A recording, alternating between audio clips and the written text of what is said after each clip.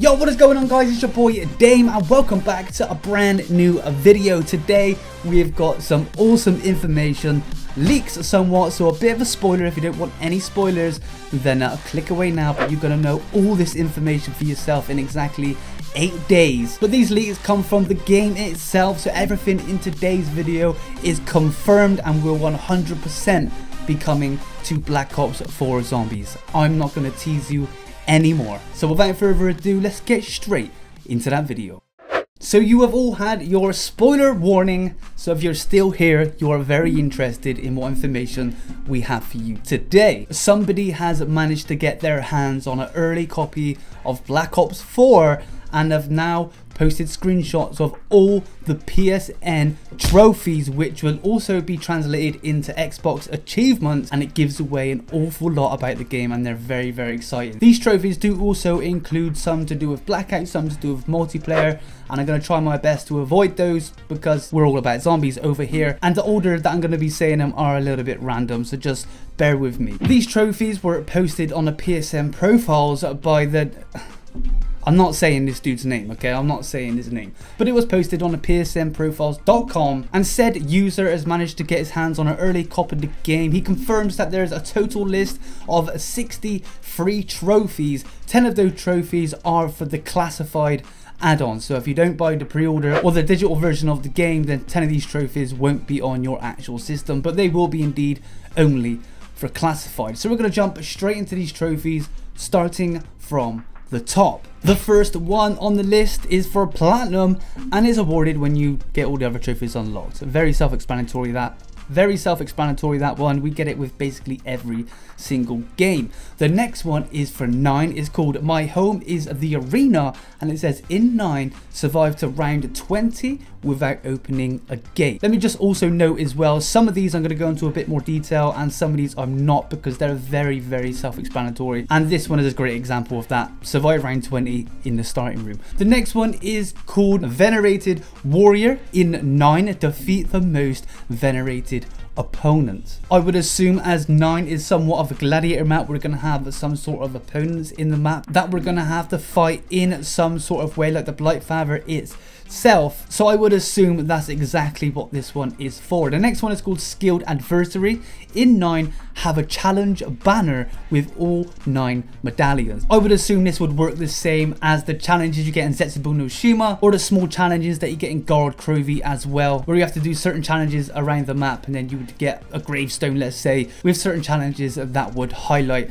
Apart from there's actually 9 in this one, so that seems very, very interesting. The next one is called The Slaughterhouse. In 9 dismember 13 limbs in a single game while in the pit. Again, self-explanatory this one. Dismember zombies, arms, legs, heads, you know, etc, etc. The next one is called Going Like the Wind. In 9 defeat all 8 challengers summoned by a gong within 5 minutes. This is awesome. The way it talks about challengers and the gong, this particular map to me is going to feel way more than just your generic round based zombie game. Defeat all 8 challengers summoned by the gong within 5 minutes. Challengers, for one thing, is very interesting, but to defeat 8 of them within 5 minutes seems like it's going to be very fast paced and very full on with the enemies we're going to have to destroy. The next one is called The Gift of Circuit. I believe it's in 9 acquire Circuit's Kiss. Now I would imagine this is one of the weapons that you can achieve. I have no more information on this or speculation, but I would imagine it's a weapon of some sort. The next one's called Here Kitty Kitty. In 9 kill a zombie tiger with a brain rotted tiger. This is very interesting. So not only have we got tigers as enemies, we also have to destroy these tigers with other tigers. So possibly we get a tiger to use in the game. I must add, I've kept away from most of the leaks apart from this, so if there is tigers that we actually get to use in the game, I don't know. The next challenge is called Acid Alchemy. In 9 get a kill with the acid trap in each of its craftable locations. So craftables are back and we are going to be getting the acid trap. It's going to be very interesting to build and see how this one works out. The next one is called Constellation Prize. In 9 kill 9 zombies with a single uncharged shot from the death of Orion. So this confirms there's definitely an awesome weapon coming if it can kill upwards and onwards of 9 zombies in one single uncharged shot. The weapon's going to be absolutely savage. I can't wait to use that one. The next one is for the Voyage of Despair and it's called Abandoned Ship, and this one's called Complete the Trial. Now I'm not sure if there's going to be more trials, but this is somewhat insinuating that there's going to be one main trial in the Voyage of Despair, and by completing it it's going to unlock this achievement. The next one again is for Voyage of Despair and it's survive to round 20 without draining the water. This is very, very interesting, and to me it's coming off like there's going to be water in the spawn area or somewhere very, very close to the spawn area in the map, where we're only going to be able to access if it's underwater. And there's other achievements in there which confirms there's going to be underwater sections of the map in Voyage of Despair. The next one is called A Little Pack Here, A Little Punch There. In Voyage of Despair, use the Pack-a-Punch at every possible location. Yes, location. Now note some of these challenges are cut off at the end, but I would imagine it says in a single game. So Pack-a-Punch is going to have different locations in a Voyage of Despair. This is really going to mix up the game and very, very interesting as well. The next challenge is called Rock Paper Plasma. In a Voyage of Despair, kill 9 zombies via catalytic detonations in a single game. Now this could be a trap that is in the game, it could be somewhat of a buildable weapon inside the game, we can only speculate on that, or it could just be an in-game mechanic that actually sets itself off now and then, possibly isolating different parts of the map and you have to kill 9 zombies. The next one is called I Know a Shortcut. In Voyage of Despair, take every fast travel path in a single game. So it seems like there's going to also be maybe some sort of teleportation or transportation device in the Voyage of Despair, which is in the Titanic, which is very, very strange. So possibly it's just going to be an elevator, or there could be some other magical mystic device that's going to allow us to teleport around the map, or even some sort of mechanic that just allows you to fast travel to different parts of the map. But it's very, very interesting. We've got Stoking the Flames. In Voyage of Despair, kill 3 stokers via weak point in a single round. Not sure what a stoker is. I can imagine it's one of the new types of mini boss zombies. There are going to be many in Black Ops 3 and we've seen many of them ourselves already. And seeing that you have to kill 3 stokers via a weak point in a single round, it seems like we're going to be seeing an awful lot of this particular enemy. The next challenge is called a Stowaway in a Voyage of Despair. Spend 5 consecutive rounds in the cargo hold. So again, it's just going to be an area of the map you have to spend 5 rounds in, but it does give us the name of part of the map, which is called the cargo hold, and I would imagine that's going to be somewhere near the bottom of the ship. The next one is called Swimming with the Fishes, and this is where it confirms we're going to have underwater parts of the map. In Voyage of Despair, kill 50 zombies that are underwater in a single game. So it seems like there are going to be parts of the ship, of course it's sinking just like the Titanic, and there's going to be areas of that map which we are going to be able to swim above, swim underneath, or be completely encapsulated in water, and you're going to have to kill 50 zombies. The next one's called West Side for Life. This is for Blood of the Dead, by the way. Reach round 20 without leaving the west side of the island. This one is slightly cut off. I like how it says west side of the island. It's going to be a pretty big island. The next one is back to the Voyage of Despair, and it just says kill 9 enemies with a single shot of the Kraken, which is going to be one of the new wonder weapons in the game. On to the next challenge. It's called Gat Trick. You know what's coming. In Blood of the Dead, kill the Warden with the Blueprint, Acid Gat, and Magma Gat. We had these leaks a while ago. Of course, they are 100% confirmed now. They all come into the game. So we have the Blunder Gat, the Acid Gat, and the Magma Gat. The Blunder Gat is going to have different types of variants, and I'm not sure if there's going to be any more past the Magma Gat itself.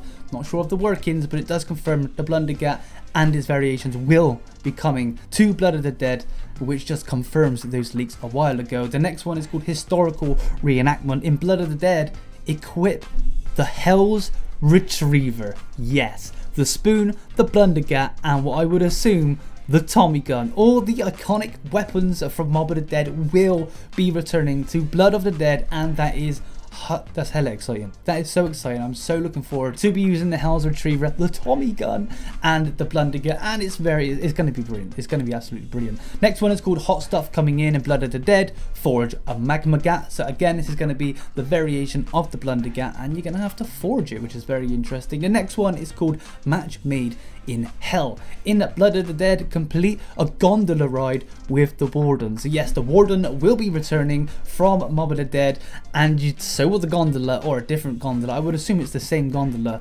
and we're gonna have to yeah, get very cozy with the warden whilst we take a trip down memory lane with him. The next one again is for Blood of the Dead. It's called Most Escape Alive, and this is just simply escape. So we will be escaping Alcatraz. The next one is called Paranormal Patch Up. In Blood of the Dead, revive another player with a shield. Very interesting bit of information here. So it seems like the shield is coming back as a buildable. Not only that, it's going to have a special ability which is going to allow you to revive other players whilst downed, just like these staffs in Origins. Very interesting and very excited to get my hands on this. The next one is called Senseless Acts of Violence in Blood of the Dead. Kill 5 zombies with the Hell's Redeemer before it starts and then it stops. We can only speculate here, so let me know in the comment box below. But the Hell's Redeemer seems like it may go through some sort of a transformation whilst in the game, or time trial transformation, that you're going to have to get a certain amount of kills with it before it finally changes. The next one is called Throw a Dog a Bone, and in Blood of the Dead, feed a wolf head from the gondola, the citadel, and the model. It says model, not sure what it says next, but the heads. The wolf heads will be returning from Mob of the Dead. If you've never played Mob of the Dead, you've got to feed wolf heads. That mechanic will be returning, which is very exciting, very awesome. The next one is called Zombies 101, and it is complete the zombies tutorial. Yes, we know about this already. There's going to be a zombies tutorial coming, and you basically just got to complete that. We've got Jack of all blades, master of guns, level up all 8 special weapons to stage 3. Now I'm not sure if this is for one particular map. I'm not sure if this is across all the maps, because I mean the Chaos story, the Ether story, and those 2 particular maps seem to be different maps. I wouldn't assume there's going to be the same weapons, but upgrade 8 weapons, 8 special weapons in 1, 2, or maybe 3 maps. That's crazy. And here is the title of the video. The Doctor is in. Use PhD slider to fall 10 feet and kill 10 zombies at once. So it's now not called PhD flopper, it's called a PhD slider, as now of course we slide in a Black Ops 4 just like Black Ops 3, but it still says you have to fall 10 feet. I'm very excited to see the mechanic of this. If you're just going to slide off the edge of a ramp or a cliff, of, you know, or some sort of high up place, and then just stay in a sliding mechanic and land to the floor, or maybe as you slide you then transition into somewhat of a dolphin dive, which I don't imagine is going to happen. But PhD, boys, you wanted it, the community wanted it so badly, and it's back. The next one is very, very interesting. It's called PERKAHOLIC Relapse. Acquire every perk in a single game. Now I heard there's going to be a specific amount of perks you're allowed to actually enter the game with, and you're not going to be able to enter with any more. But this one actually seems like you're going to be able to either buy all your perks in one game and be a way of actually having a perkaholic, or there's going to be some sort of system implemented where you pick up a perk, you're able to put that perk back and pick up another one like we've seen in previous CODs. Very, very interested to see the mechanic behind this. And Perkaholic seems like it's going to be returning some sort of way, probably in an elixir somewhere down the path. And the last achievement for Black Ops 4 Zombies, not including classified, is called Straw Purchase. This is brilliant. Gift a mystery box weapon to a teammate and have them accept it. If you now spin a weapon on the mystery box in Call of Duty Black Ops 4 Zombies and you don't want it, or your friend hasn't got any points, you can now gift him that weapon. You can give him the weapon. This is awesome. This is absolutely awesome, and an awesome mechanic to be implemented into this game, and I would assume it's going to be used a lot. But I hope it is troll proofed, and I hope people cannot just take these weapons. So I would assume there is going to be a button press mechanic where it would say allow other players to pick up said weapon. Otherwise, you're going to end up getting a nice bad boy gun at the box, and another player is going to pick it up before you. So if this is troll proofed, this is excellent. Most of the other achievements here are to do about blackouts and multiplayer, so I'm not going to talk about them, but there will be a link in the description if you want to go and check them out. But we are going to jump onto the classified achievements. The first one is called Cold War Remedy, and it is equip the Project Scatty prototype. Next one's called Breaking the Ice. Shatter 115 zombies in a single game. These are all from Classified, so I'm not going to keep saying they're from Classified. The next one's called Shock Value. Kill 115 zombies with electric traps in a single game. They're really embracing the 115 right here. The next one's called Power Struggle. Reach round 20 without turning on the power. We've also got Preemptive Strike. Kill 50 Nova 6 crawlers without letting them explode in a single game. Nice. We have the Highest Office, which is reach rank 20 without using the elevator. We also have Crawl for Help while in Last Stand, which I believe is when you go down, or that's what I would assume. Use a teleporter and then get revived in a single game, possibly. This is very, very interesting. While in Last Stand, use a teleporter. Very interesting. Possibly you can still do things whilst you're down, or Last Stand is going to be a mechanic, or very interesting. This would like to see. Give me some suggestions in the comment what you think this one is. The next one is called Step on the Gas. Kill 50 zombies while affected by Nova 6 crawler gas in a single game. We have Pent Up a Gone. Complete 5 consecutive rounds without leaving the war room elevator, I would assume. So you're gonna have to go 5 rounds sat inside the elevator, which is going to be awesome. And the last one is use a teleporter 7 times in less than a minute in a single game. Now that is all the achievements for zombies, including the 4 maps, but there is also another zombies game mode which is now coming and been confirmed, called Zombie Rush. There are 4 achievements for these, and they are pretty self-explanatory. In Zombie Rush, get a score multiplier of up to 100. We have high score, which is obtain a personal score of 250,000. Team player, which is obtain a team score of 500,000. I can't wait to play Zombies Rush with a point-based system, which I would assume you're going to collect points after opening doors, possibly killing zombies. I'm very, very excited to play this new game mode. I also missed a last achievement for Voyage of Despair. Acquire the Sentinel artifact, which is called Trialing Experience. And that was all the achievements. Like I said, there are a few more in there, but they're for Blackout and multiplayer. And again, I will link it in the description. So if you want to go around and just read them yourself, or just pause the video where I've spoke about them so you can see them yourself, and make a discussion down in the comments. Let me know what you're being excited for. If you've got anything to add to this discussion, be sure to let me know in the comment box below. This has me very, very excited. It's a bit of a naughty leak, but I mean, there's only 8 days left, and this is going to be on every single one of our computers. It's not like it's coming from the game files, which we're not going to find out till halfway through the season. We're going to know about these straight away. So again, guys, let me know what you think in the comments down below. If you enjoyed the video, be sure to leave a like. That would be also. Be sure to subscribe to the DameAndThatGame channel for more Call of Duty news, updates and tutorials as well. I do hope you enjoyed the video. Until the next one though, this is your boy Dame, and I'm out.